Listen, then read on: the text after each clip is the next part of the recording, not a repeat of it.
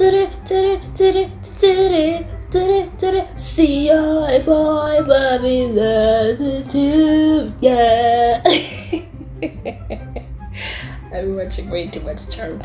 Hey people of the World Wide Web, it's me, Kat, and welcome back to my YouTube channel. I'm just wearing a tube top. Yeah.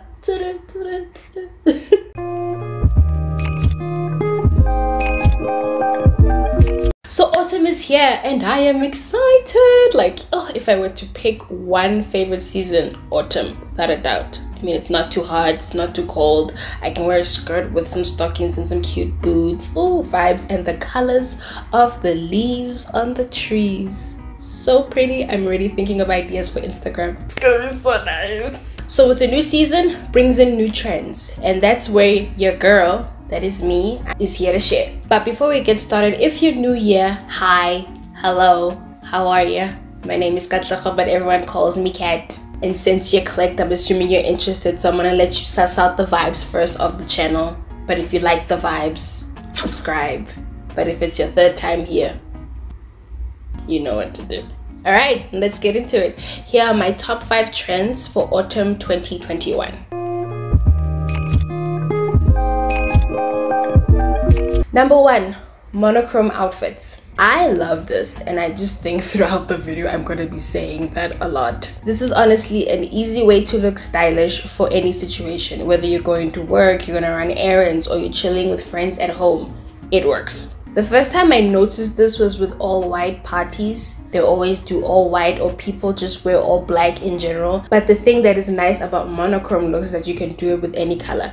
The time where I specifically started to pay attention to it was when Zendaya did it in one of the fashion weeks. Her and Law are just like the perfect fashion duo, and they make sense. Another example is if you watch the show Dynasty, Fallon, one of the main characters, she does this super well, and like that's like her one go-to look.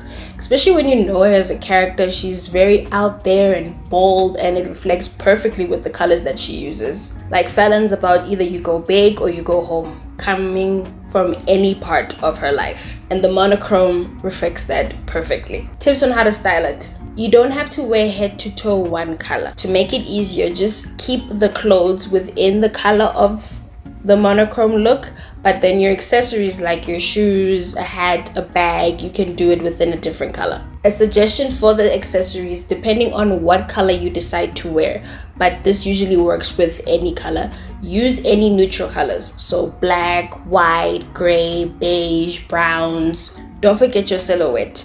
So basically, like the style rules, like if you have a fitted top, you can have a looser bottom, or if you have a looser bottom, you can have a fitted top. You can do loose on the top, loose on the bottom, and fitted on the top and fitted on the bottom.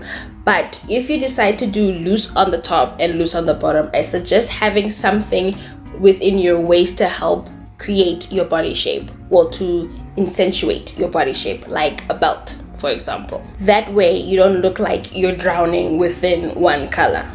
Use different fabric textures within that color. So if you mix wool with silk or linen with wool within the same color, it adds a little personal touch and shows a bit of dimension. Number 2, beige, whites, and browns. With most winter, autumn colors, they usually go darker. They still do, but this time I'm actually seeing a bit of a difference this year. In a way, it's kind of like brands are just setting out good vibes with the lighter colors and a bit more positivity and just happiness out there, especially with the things that happened in 2020. I mean, ooh.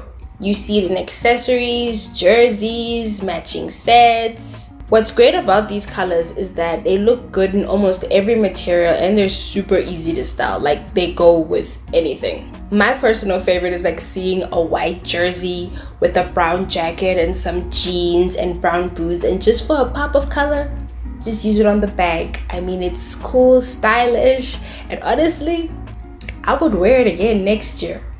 Number 3, leather.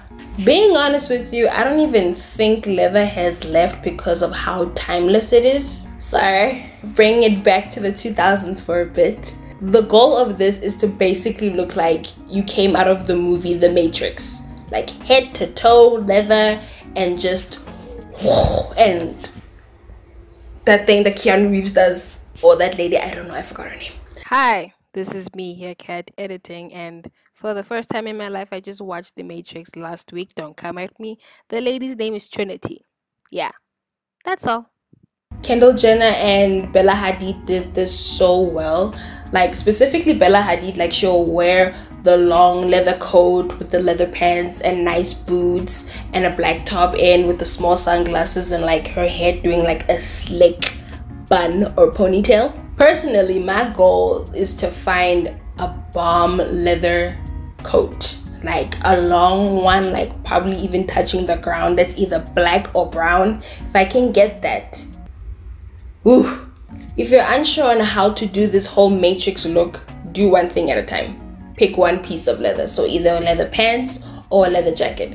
If you decide to do leather pants, treat it as if you're wearing jeans, but with a bit more edge to it. Number 4, sweater vests. So with this, it'll be easier to wear now, considering like it's only autumn and it's not too hot and it's not too cold. This is somewhat like an academia inspired look. I've seen it paired on its own, paired with a white button down, another button down that's long enough to be a dress with the sweater vest on top. It actually looks pretty cool.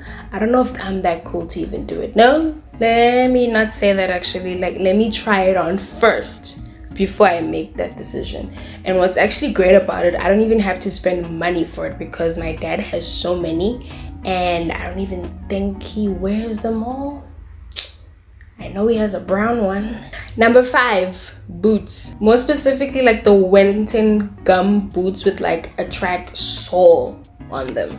The boots itself like have a similar texture to gum boots, but the sole of the boot, like the bottom of the shoe, is a bit more thicker. I've seen them in black, I've seen them in white, and honestly they would go so well with either one of the trends that I mentioned before. Like, it'll give it an almost like an edgy and a little punky kind of look, and honestly it's the vibes that I'm here for. And that's the end of the video, guys. Thank you so much for watching. Now that the vibes of my channel have been sussed and you're still here, why not subscribe? And while you're down there, click the bell next to it so you get notified on every time I post, which is every Friday. Comment down below what autumn trends do you like, and also what you look forward to doing this autumn. Also, if you liked the video, please give it a big thumbs up. If you didn't, that's fine.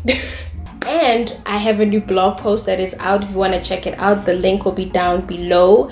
If you guys have heard of the Goddess Cafe or want to know more about it, check it out. Okay, one more thing before I end the video. If you want to try these trends or even thinking about it, don't go with the intention of that you're going to impress other people. Do it because you want to do it. Fashion is a form of self-expression, and it has honestly helped me a lot with my confidence and the way how I see myself.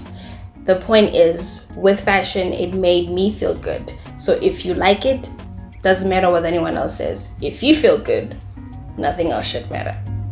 And yeah, that's it. That is the end of my video.